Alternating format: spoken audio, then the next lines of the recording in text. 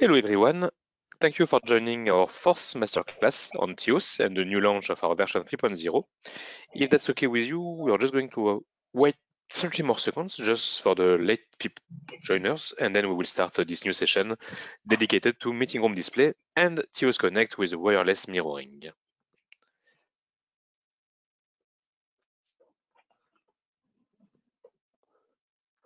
Actually, it's already 11:01, so let us start. So thank you very much everyone for joining us today. So as I was saying just before, this is our first session of masterclass related to TEOS, and the main topic of the day is meeting room display and wireless mirroring. So before we start and before we get into the details of it to really show you what we can do, what has changed, what has been improved with the version 3.0 of TEOS, let us just introduce ourselves quickly. So my name is Issa, and I'm the head of corporate solutions within Sony, so in charge of the TEOS planning and marketing in Sony Europe. And Guillaume is here with me today. So Guillaume, I will let you introduce yourself. Good morning, everybody. So I'm Guillaume Fernandez Oliveira, and I am corporate solution architect and product planning for Sony as well, of course, in charge of TEOS project. Thank you, Guillaume. So this session will be around 30 minutes duration. So what we will try to do is really to spend very little time on PowerPoint, more time on the platform itself, really for you to see it. And of course, at the end of the session, and as usual, we will take the questions if there are any. So just in case, in the right side of your screen, you should have a place to write some questions. So really don't hesitate to do it during the presentation, and then we will take them at the end of the session. And if we don't have the time, we will do it by email to you afterwards. So let us start. So like we were saying, so today we are really focusing on two aspects. Last week was about the flex office, 2 weeks ago about the room booking and the room booking. So today will be really about some of our add-ons inside the meeting room. So focusing on the Bravia and the display itself with our meeting display interface, which will basically turn any single black screen or screen waiting for content into a smart and useful screen for meetings, and TEOS Connect, which is our solution to mirror any device to a Bravia or to an Android player, just in case you want, of course, to not use an HDMI cable. So let's move forward. So in this version 3.0, and we will start with the meeting display interface, we have done quite some improvements to make it better. So what you will see after is what is Guillaume is going to show you on the platform itself. But just as a reminder, the solution is really what you can see here. So what we try to do is to make sure that any screen which is inside the meeting room is useful for meetings to be able to start simply when people enter in the meeting room. So as usual, any background, any logo can be changed, but really what's really important for us is to be able to share the main information related to the meeting which is going to happen in the meeting room using, of course, data that we can get in Office 365, in Microsoft Outlook, in Microsoft Exchange, and so on, in order to make sure that as an employee, if you enter inside the meeting room, you can see directly the title of your meeting, you can see directly the number of participants, the owner of the meeting, you can see directly the agenda of the meeting if you want to, if it's like the Outlook invitation. Like this, you can even start a meeting without connecting anything. All the information you need is there. And we put, of course, a lot of smart functionalities, as we will see in a minute, in order to make sure that we can really help people in meeting rooms and to make sure that we can really try, of course, in our own way to improve the productivity in meetings and in meeting rooms. So basically, with this interface, we offer a few workflows. There is a screensaver, which we will probably not show you, but this is really for the meeting room. For example, when you have like a glass window, we can turn any meeting room's display into a signage device to show some information like the weather that you can see here, but also company signage. You can show IPTV related to the company. You can show RSS feeds, of course, or social media news. The idea is really to make sure that we can use any of our TEOS device into a signage device when it is not used for its purpose. So it is the same, of course. Guillaume, we are losing the screen. Yes, The same. Of course, we have the meeting display interface that we will show you. And then, of course, the goal is to be able to display content very simply. But this is something that we will not insist now because we will show you, of course, in the system, but to share information through cables, through TEOS Connect with smart input detection, where we can really combine everything together. If you use TEOS Connect, if you use HDMI, all will work, of course, as well as other solutions like DC system and competitive, of course, solutions. For the end of the meeting, so this is really the same, but again, this is something that we will show you in a minute in the presentation. In terms of other workflows that we can insist on in terms of introduction, so this is a bit what we have said. So when there is a no appointment or no meetings, we will be able to show some signage information and signage content which are fully customizable by you, by your customers, by end users, by your designers, and so on. When the meeting will start, so when the meeting room will be checked in, for example, or when it's the time, of course, of the meeting room, all the information related to the meeting which is going to happen will be displayed. During the meeting, of course, you will be able to use the solution combining everything you want. TEOS Connect if you want to do mirroring, where automatically we will switch to the right solution, or of course HDMI cable to go to a computer, and of course you can go from one to the other in a very simple way. The latest one which connects will take the priority. When the meeting is close to the end, you will receive some alerts which will be visible on the display. So this is really to make sure also that we can really warn when a meeting is going to end. So basically, you can configure this time in TEOS. You can put like 15 minutes before the end of the meeting, we will show a warning. 5 minutes before the meeting, we will show a warning. All of this will be displayed in the meeting room device.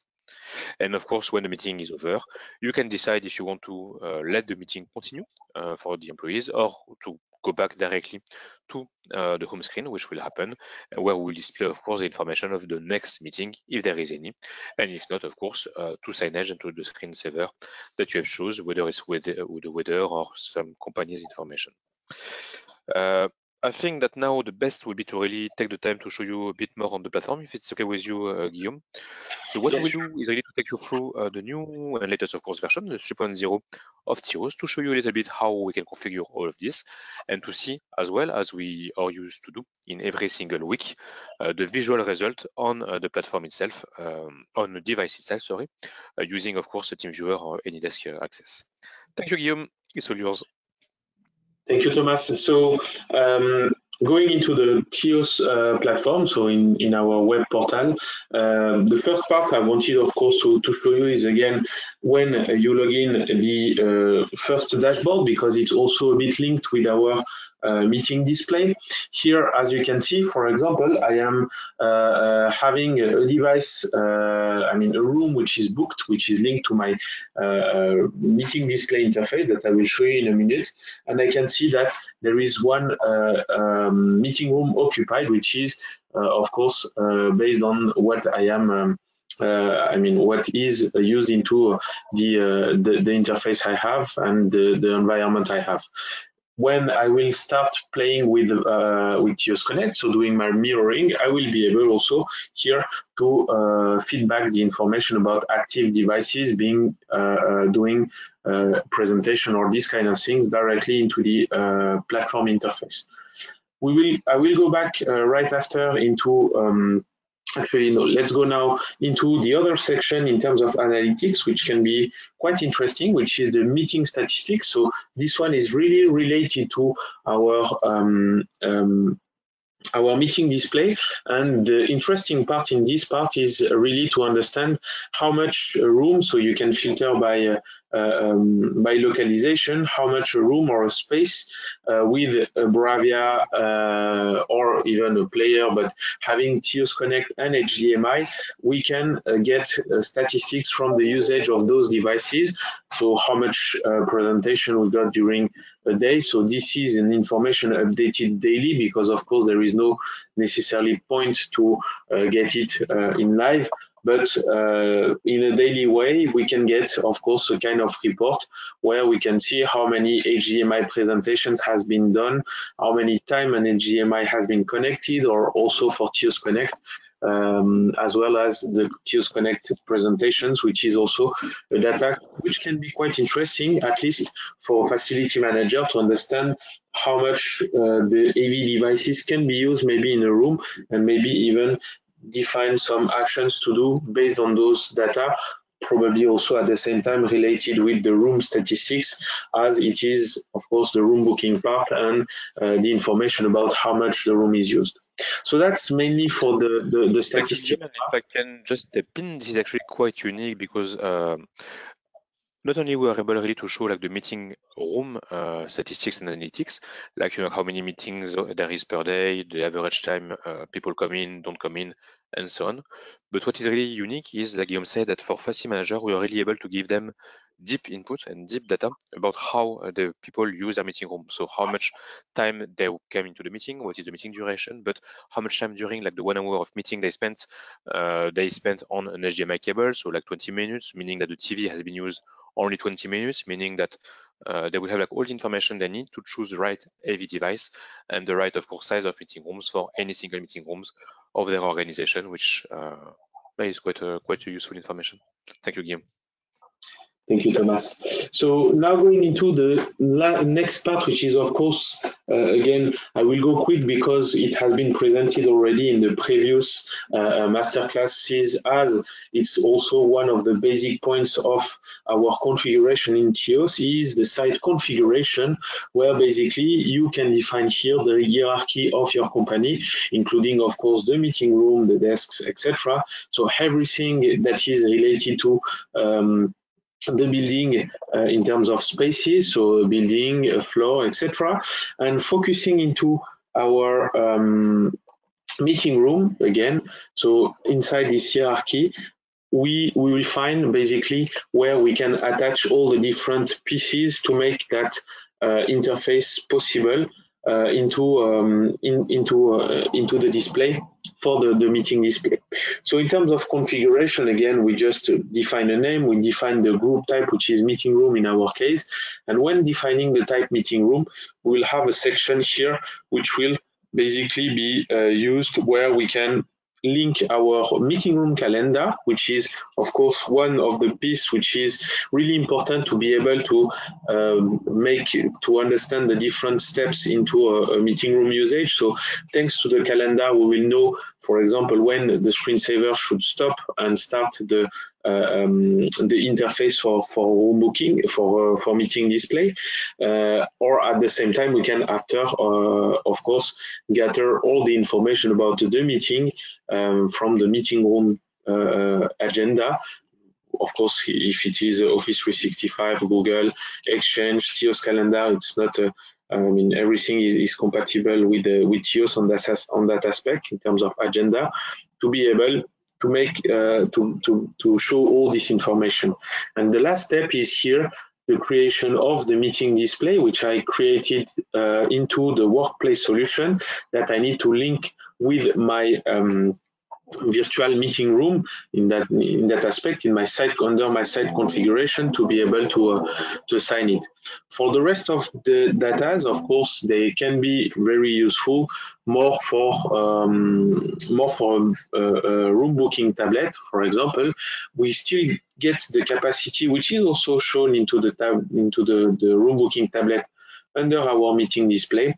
And the idea here, of course, is to be able to provide and to centralize all the data that needs to be shown by all the different devices, including, of course, our meeting display, which is the subject of today. So when configuring this part, there is another step, which is just assigning the meeting room we just created to the device. So we had the device, there is different options. As you know, we have launched also with this version 3.0 a cloud version, which is exactly in the same philosophy in terms of configuration. The only difference is the way that we had devices into the platform. When it is on premise, we put an IP address and we push information, we push commands. And when it is cloud, it's the other way around. We add a device to the cloud and we pull information from the device to the server in order to be able to have all the functionalities that we can provide in TEOS. So in terms of function, it's the same. And by assigning our device, and in that case, our displays into the meeting display interface that we will see in a sec, we will automatically say to the device to show the meeting display configured, as well as all the configuration that is done according to the meeting display. So that's basically the second step. Of course, you always need to have at least the site, the localization, so the meeting room created. You can do this step in second, or you can even do in the other way around, where now we go to workplace solution under our meeting display interface, and into this meeting display interface, I have one created, but of course I can create any ones that I want, and we have quite a big database of screensavers, actually, of meeting displays that even we have a bit more if you are interested in. There is some with even video backgrounds that can be used. We have with different colors, we have with different type of data. Actually, we did the two new ones. One is dedicated for more when you have a TEOS Connect type of connection, and the other one is more detailing how to connect to the room with just an HDMI, so maybe with a third-party device that you can have, where of course this meeting display interface can be used for that purpose to give the information on how to use the room, basically. So when creating this meeting display, in terms of configuration, as Thomas said, in terms of workflow, we have the alerts before the meeting ends. So we have the possibility to put two alerts, two configuration in terms of alerts from 5 minutes to 30 minutes. And this is where we configure this pop-up that will appear only on the display side, just as a reminder that the meeting is about to end. This is automatically done. There is no more function, no more, of course, configuration than this one, of course, considering that you have an agenda connected, and that's mainly it. The other functionality, as again Thomas said, linked to a workflow, is at the end of the meeting, what type of behavior you want as an admin, whether you want to keep the user in displaying the external input, so being able to show still his content and do what he wants to do during the meeting, even if the meeting has ended, or to force the meeting to end. So basically, we go back into our page, into the meeting display page, and we just show the content. We have also here the functionality to enable the screensaver, and here the screensaver is linked basically to a presentation. Next week we will explain you in our next masterclass how the signage module is working, but basically we create a signage presentation and we can link it. Actually, even surveys can be added. In our case, of course, for a meeting display, you can, if you want, if you add, of course, a touch overlay. It's a bit more used for a tablet. We think it's more convenient, but it's again an option that can be used into this meeting display interface. And in terms of functionality, quite similar actually to the room booking one. There is configuration about when to disable the screensaver. It can be as a minimum 1 minute before the meeting start, and when enabling the screensaver, again, it can be from 1 minute after the meeting's end to be able to enable the screensaver. And the two other options are basically when we do interruption, so it's also something mainly more used into a room booking interface, to be able to go back into the screensaver when there is no bookings. The last part here in terms of configuration is to show automatically the TEOS Connect information. You will always be able, of course, to customize it if you want, maybe to put it in your own language, etc. But by selecting this, basically we can get back the IP address of the device if needed, or the meeting name automatically, where of course it's the way that you can find the device, and it's automatically done by our TEOS interface, by our TEOS software. So I just go into an existing one. So basically here I have connected all my meeting rooms. This is the way that I connect my meeting rooms with the interface, with the template, basically, which also is a nice functionality in terms of integration, because like that you can also define in a easy way what meeting room will and what display at the end will show what type of meeting interface, because maybe you want to differentiate them by floor or by zones or by any type of things. And in terms of design, you have all the flexibility in that aspect. So now in just a sec, I just want to show you the interface for the configuration of the meeting display interface. So here, by clicking into the small template, you can get all the designer part where you can configure, you can customize, you can change all the configuration in terms of meeting display. You can change logos, so everything is fully customizable. So it's keeping, of course, the philosophy of TEOS since the beginning, to bring really flexibility and still under a simple way of work. So that's basically what is configured. And in terms of result, so here I have my meeting display. So I have an AnyDesk connected to my Bravia showing my information. So here I have created a booking which is called the Masterclass. I have, in terms of information, my meeting room name. I have the capacity. I have the organizer of the meeting, which is automatically gathered from the calendar part. And I have the meeting title, which is shown here. In terms of information, we can add a lot more. This is after fully customizable from TEOS interface. Here I have my TEOS Connect connection information. In my case, I don't have a Wi-Fi direct connection, which we will see in a sec about functionality. I just have a network configuration, a network connection, and I can connect to my device. In terms of latest information, I have, of course, just the time that can be shown. It's taken from the device, and it can be, of course, again, fully customized into the TEOS interface.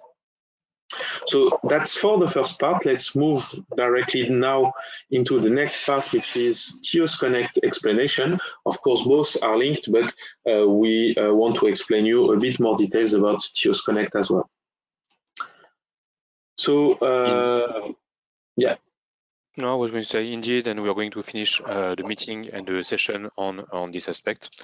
So really, TEOS Connect is our, as you know, mirroring solution in order to be able to share any content from any device, so Windows device, macOS device, iOS, Android, of course, in what we hope is a very, very, very simple way, because all you have to do is to download a little piece of software, which is an executable where you don't need any rights for it, on teos.work as a simple address.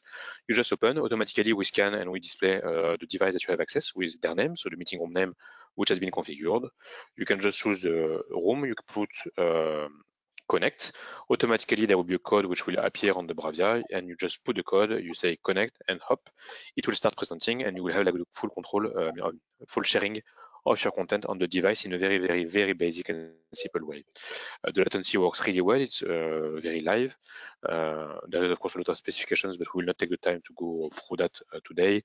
But basically, for a very, very entry price, it works perfectly. You have like the right security behind. You can share any content, of course. It's fully compatible with HDMI device and other TEOS Connect. You can mirror up to 4 people at the same time with all those code securities, and again, mixing different devices. So really, it's a simple and smooth way of solution that we push in most of our projects using the meeting display. I don't know if there is anything you want to add, Guillaume, on this. Yeah, there it is. is also, sorry, fully touch compatible, which is really important, meaning that, and this is, for example, something that we have deployed in a lot of meeting rooms from Capgemini. So all their displays are touch displays, so interactive device, and using TEOS Connect, they can take the control of their PC directly on the TV, on the Bravia, without any HDMI, without any cable, and what I will touch will, of course, modify the PC, so they can really work with the touchscreen wireless, which is also quite a very strong functionality, and not so, how do you call it, quite not unique, but quite unique at the same time. Yes, in fact, Thomas, as just a last information, there is of course the portable version, but also a distributable version for an IT management team, which is able, of course, to provide it through the PCs of a company. So it's fully manageable, and there is what we call a display list, where again IT team can manage and push to the devices of the employees the list of devices that can be that can be found. Perfect, thank you. This is what we have shown also. So again, you have like all the statistics that you need within TEOS, where we really mix every single items that are connected to TEOS, from the meeting room device, the room booking, the employee house, of course, the meeting TEOS Connect, and so on. So really our goal and our intention is really to provide the right data for facility management and AV managers to make the right decision in the right time when it comes about their meeting room size, their meeting room use, their meeting room device, and so on. But just as a reminder to let you know, today in terms of price, so this is how it works, as you know. So in order to get the meeting display on Bravia, where you will be able, of course, to use signage as well and any of our other applications, it is 120 euro per year as an advanced license, where all the TEOS functionalities will be enabled by default. So basically 10 euro per month per Bravia. And then, of course, the license for the Connect on top of it is at 250 euro, but this one is not a yearly cost, but really like a for life cost. Working on projects, of course. Well, that's pretty much it for the business part and the business model part. Yeah. Just wanted to show you in a sec, basically, how it looks like. So here I have also another team viewer connected to PC. So just to show you, so this is the TEOS Connect interface. So you just need to open it, and it's a portable version. When I want to connect, so I have the list of my devices. I can also directly search for my device. So the research can be done automatically by any type of keyword. So like that, you can research your device. The device information, of course, normally it's more matching with the meeting room name. Like that, it makes life easier for employees. So thanks to that option, you will be able basically to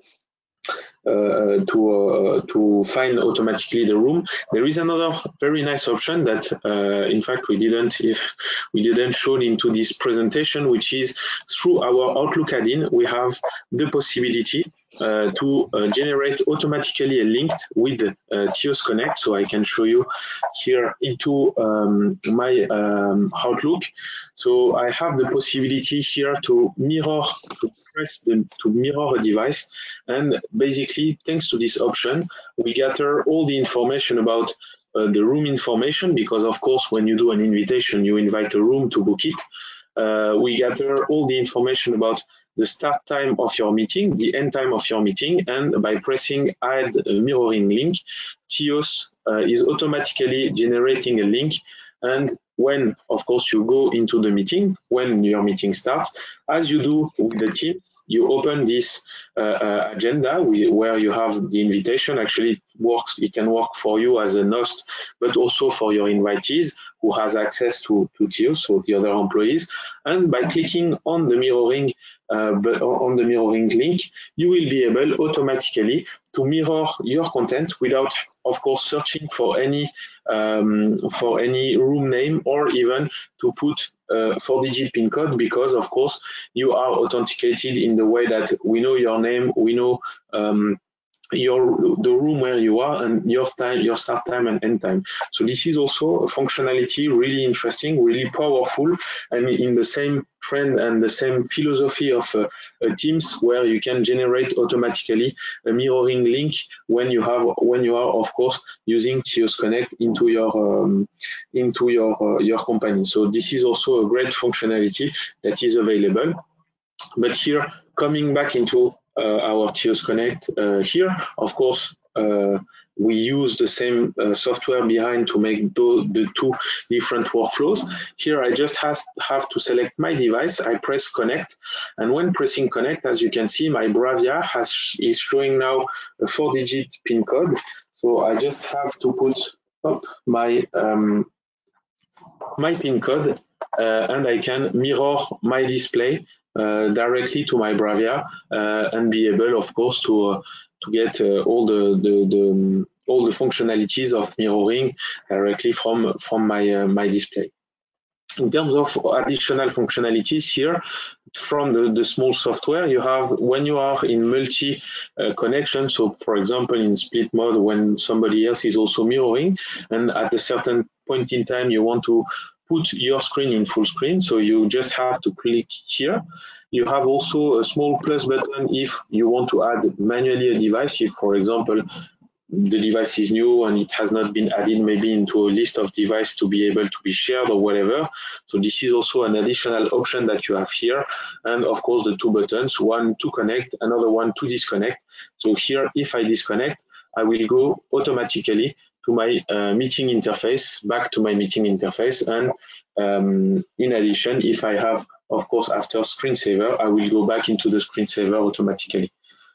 And the process and the philosophy is as well the same for an HDMI connection, to make sure that we make life simple for a user. We remove as much as we can a remote, and any remote, of course, is we would like to avoid remotes for this type of usage in order to make really life simple. Of course, this cannot be used in all type of rooms, like very large meeting rooms with multiple displays, etc. It's a bit more integration, but for smaller rooms, for medium rooms where there is this type of functions, even if you have, for example, another device in HDMI, a VC system, which is always connected in HDMI, but sometimes it's not used, you can have TEOS Connect that will switch automatically when, of course, there is a connection, and when disconnecting, if the VC system is on, it will go back to the VC system. If the VC system is off, it will go back to the meeting display interface.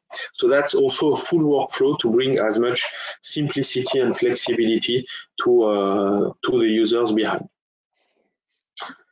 I think that's all from my side. Yes, thank you very much, Guillaume. As we are ending, of course, and we are already like 2 minutes after the meeting. So thank you very much, everyone, for joining this session.